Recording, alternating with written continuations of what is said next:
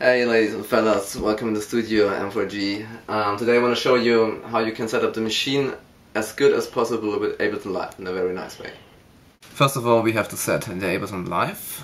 I created here a machine track, and now the important thing is you have to create another Midi track.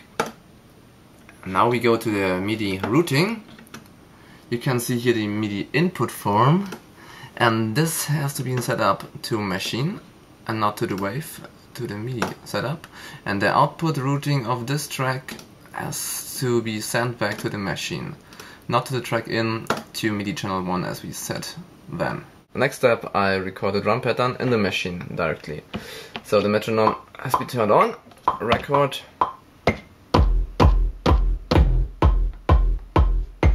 Okay.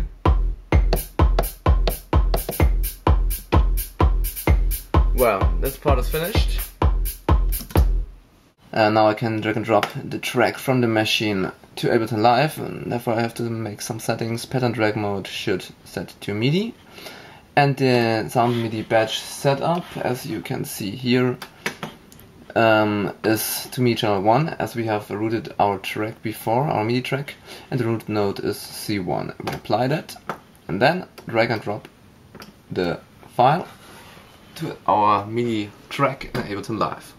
Okay, then I have to leave the scene on my machine, and now I can play the track here from our Midi track.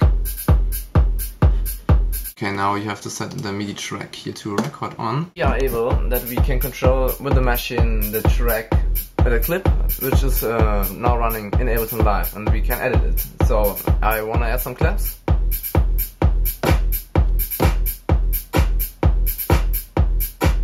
And it's working.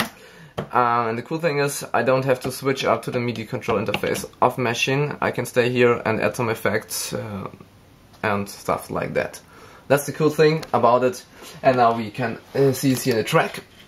I have added the claps, and we can see here, following what I'm doing, we can see directly in Ableton Live. That's the cool thing, and that's what I want to show. So goodbye.